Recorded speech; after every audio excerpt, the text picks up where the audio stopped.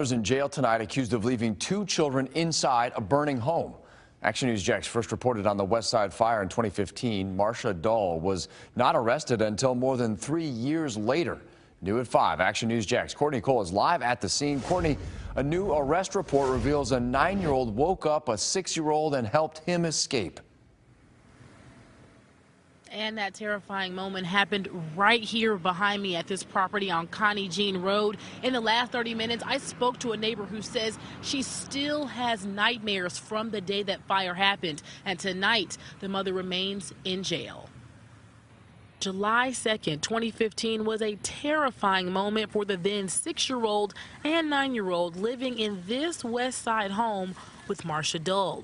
A fire erupted inside the home on Connie Jean Road that Thursday morning. And according to this arrest report, Dahl ran outside while her 6-year-old was left sleeping inside the burning home. The 6-year-old said the 9-year-old woke him up and got him out of the house. While part of the report is redacted, the 9-year-old told the child protection team she remembers seeing the fire at the head of the suspect's bed. According to the report, she also remembers seeing aluminum foil and a burning plastic bottle on the bed. During the investigation, JFRD and the state fire marshal found 2 glass pipes at the head of the bed and more drug paraphernalia. One of the pipes tested positive for methamphetamine. Police described Dahl as appearing disoriented and giving them different accounts of what she thought happened.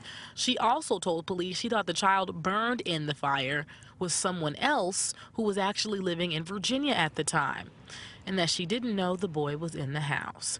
According to the report, at no point did either of the kids describe Dahl as attempting to go back in and get the 6-year-old. The 6-year-old did survive. However, he suffered 1st and 2nd degree burns.